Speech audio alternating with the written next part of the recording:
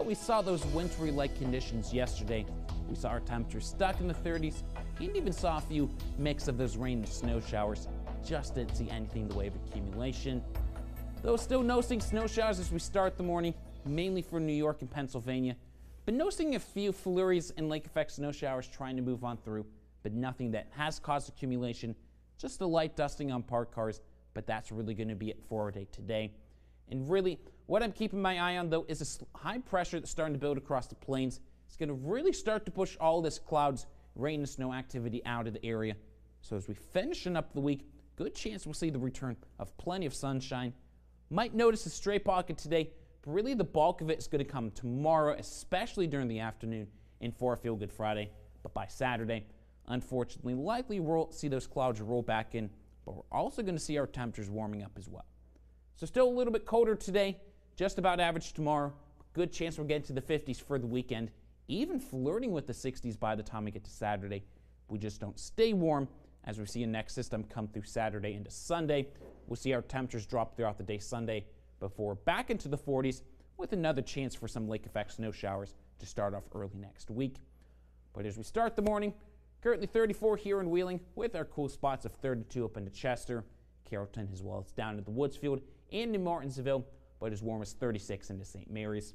So still likely want to grab that coat as you step out the door this morning, since there's still a chance we could cool down just another degree or two.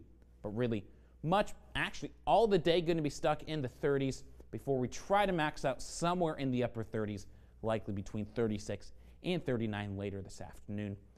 This morning, though, still noticing a few of those lake effect snow showers.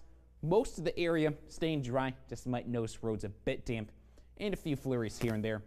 But through the morning, we'll see a couple areas towards I-77 try to see a few pockets of sunshine.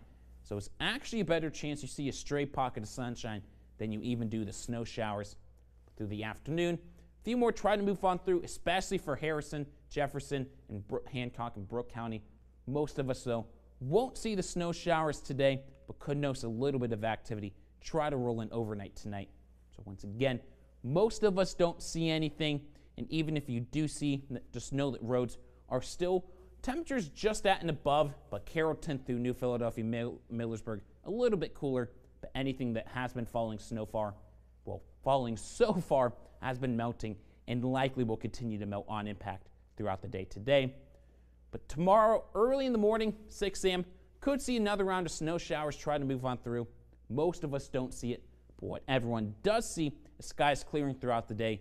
So by 5, 6 p.m., should be pretty much clear skies, and we'll likely see that stay through our Feel Good Friday. So expect temperatures to warm back up into the mid to upper 50s with plenty of sunshine throughout the day. Then 60, stray shower Saturday evening with likely rain and dropping temperatures throughout the day on Sunday. That changes into snow showers late Sunday into early Monday morning, so can't rule out a stray snow shower in the morning. Temperatures in the 40s, then cleaner skies throughout the day, so 44 and mostly sunny for our day on Tuesday.